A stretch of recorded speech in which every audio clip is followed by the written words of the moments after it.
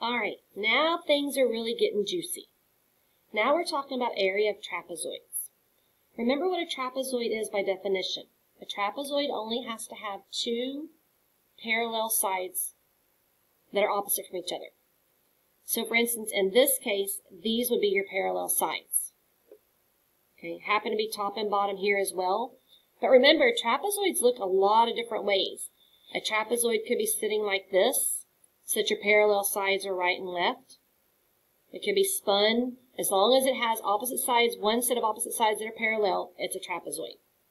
So the formula for finding area of a trapezoid, area equals base 1 plus base 2 times height divided by 2, which means you could also see it as 1/2 base 1 plus base 2 times height. It's the same thing, it's just whichever one makes more sense to you when you're doing it. For me, that would be this one. So your two bases, if you think about just a base being on bottom, it doesn't make sense. But the definition of these bases are ones that are the parallel sides. So in this case, base 1 is going to be the 3 or the 8. It does not matter which one.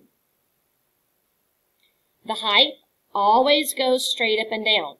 The height also always tells you the distance between the two bases. So if this was turned on its side, these are your parallel sides, they're your bases. How far apart are the bases? That's going to be your height. So my height is going to be 4, and I'm going to divide by 2. So 3 plus 8 is 11 times 4. So that will be 44 divided by 2.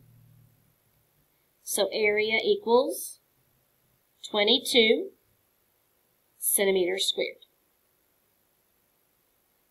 Just like before, I could have also taken half of one of the numbers, which I strongly suggest you do if the numbers get to be too big. I could have said 2 goes into 2 once, 2 goes into 4 twice, 11 times 2 is 22. Again, that helps when you get big numbers like 18 times 17 or something. You could divide the 18 by 2 and keep it down smaller, it being a 9. So, let's do another one. If our trapezoid looked like this, we would still write base 1 plus base 2 times height divided by 2. So the area is base 1, 2, plus base 2 is 8, because these are my two parallel sides. How far is it from 2 to 8? It's 4 feet. That means the 4 has to be my height, and I'm dividing by 2. So the area is 4 plus 8 is 10 times 4 divided by 2. So I could say 2 goes in here once, 2 goes in there 5 times, and 5 times 4 is 20. So 20 feet squared. Okay, so our last example, let's suppose that we know the area is 9 inches squared. I'm still going to start with my formula.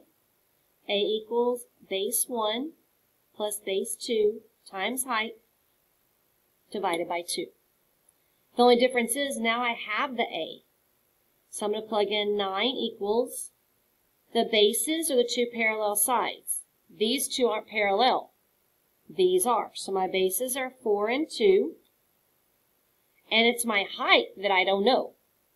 So I'm going to keep the H, but this does get divided by 2.